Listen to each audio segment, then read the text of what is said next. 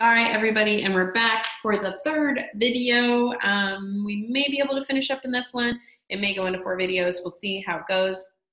Let me throw my timer on here just to make sure I'm staying on task. So I'm going to go back to our screen share, and we are going to discuss star wheel adjusters. So back to our adjuster. I keep talking about this adjustment that happens with drum brakes. Each one is a little bit different in when they adjust or how they adjust. For the most part, all your star wheel adjusters are going to be pretty similar though. A lot of the designs will adjust when you're in reverse and you stop. That's actually a good majority of them. Others adjust in other ways. For the most part, they adjust out automatically. However, as long as they're in the correct conditions. However, most of the time, they will need to be readjusted back in when you put on some new shoes or new drum or anything like that. Star wheel adjusters are also going to be part or should be part of your drum brake service because they do have to spin in order for them to adjust. If you don't lube them up regularly, they won't adjust. And your brake pedal will just have to travel further and further, and you'll end up with a low brake pedal. So that can happen as well if the adjustment mechanism is not working properly.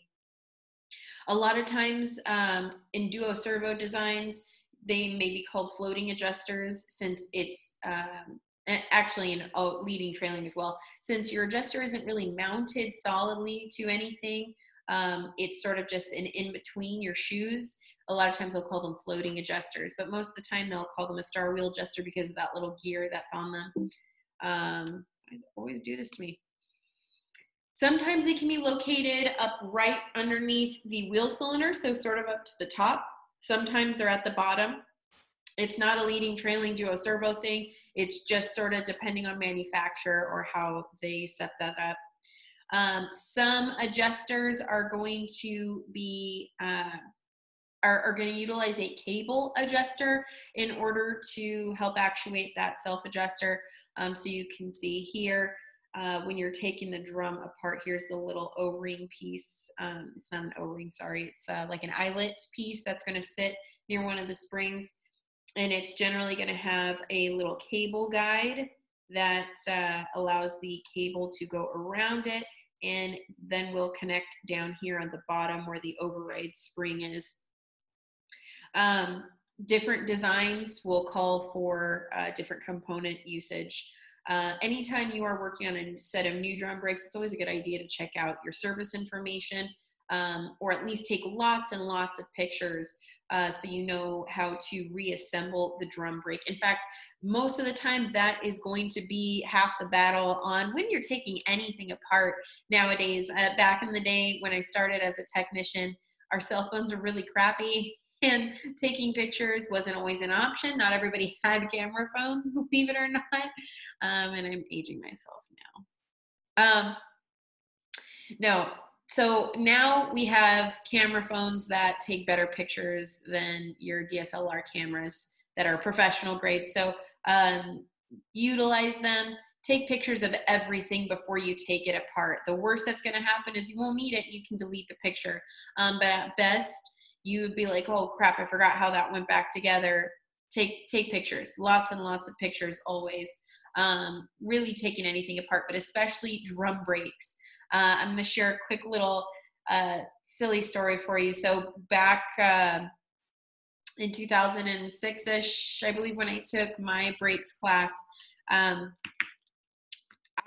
before we got into drum brake designs, it was at the very beginning of the semester, I was helping my, at the time, boyfriend, now fiance, take apart drum brakes on his EF 4-door Civic. And he was doing one side and I did the other side. And we didn't take any pictures because, again, no real good camera phones at the time. And we had no reference. So no pictures provided or anything like that in service information at the moment, or at the time we didn't have it. And so we kind of looked at each other and was like, oh crap, we don't know how this goes back together. And that was a real big issue. So I ended up asking Mr. O'Connell, for those of you who know him, you know, if I should just do a disc brake conversion. And obviously he laughed at me because I was in a brakes class. But that's actually exactly what we ended up doing, because we didn't have any reference. We didn't know anybody else with that vehicle at the time. There wasn't ProDemand and all data at school. We just had what was Mitchell on demand, and there was no pictures. So unfortunately, we were kind of stuck between a rock and a hard place. And I was a newbie at the time, since that was one of the first automotive classes I took. So we're just like, screw it. We were going to do this anyways, so let's convert our disc brakes. And that's what we did. It looked better anyways. I would never do that now. Obviously, I've taken apart plenty of drum brakes enough to know a little bit better. And now that I know all the componentry, it's easy to figure out where things go a little bit better. But always, always, always take pictures. And I believe that's going to be it for star wheel adjusters. I want to briefly get into drum brake service. I don't have tools to show you right off the bat, so there's just going to be sort of piece by piece. I'm going to explain some things. So much like some of your disc brakes had screws that held them in place. They weren't actually responsible for holding the whole brake assembly in place, but while everything was off, you had the two screws that held the disc brake in place. Well, sometimes instead of screws, you may have something called Tinnerman nuts. They don't really have any threads. They are actually just for assembly when the manufacturer builds everything. So if you're taking a drum off for the very first time, you may come across these Tinnerman nuts. You can just use some pliers to take off. They're not very hard to take off, and they are not necessary to go back on. If you want to, it's not going to hurt anything, but if you lost one or you damaged one taking them off, it's not really necessary. They just are holding the drum in place during assembly before they put the tire and wheel assembly on. So those Tinnerman nuts are just for assembly purposes.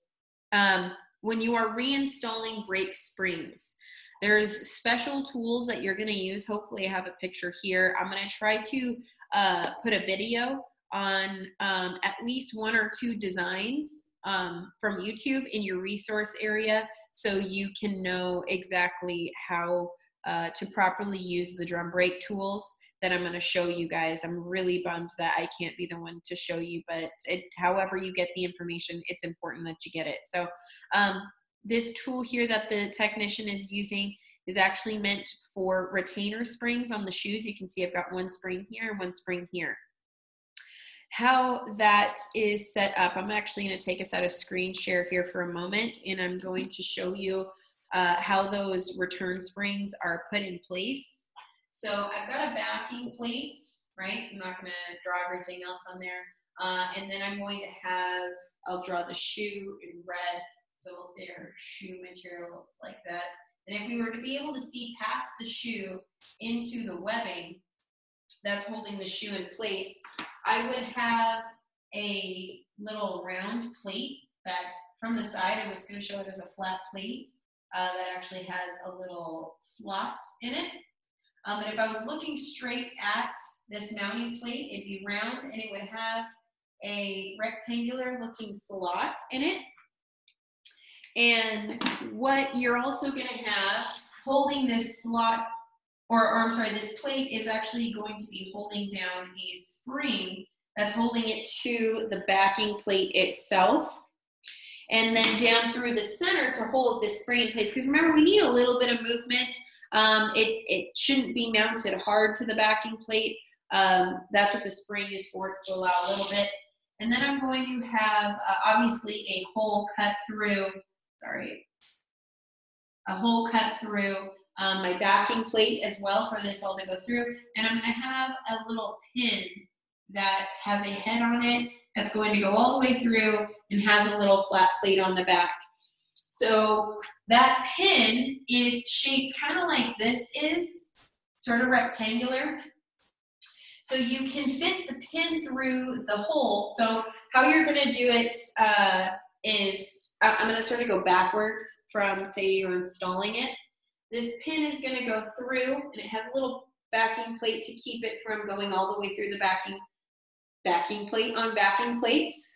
Some hot backing plate on backing plate action. And you're going to stick the pin through the slot in the backing plate.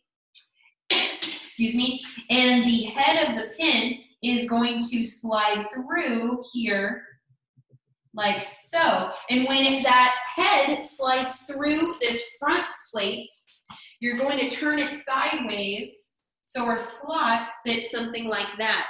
So the pin is actually holding this front plate in and compressing that spring. This is going to make so much more sense in a video that I give you or in person when you actually do it. I will try to get the best video possible for the moment, but just bear with me. Hopefully my drawings are giving you a little bit of clarity. I am not the best drawer. I will not be teaching any art classes in the future.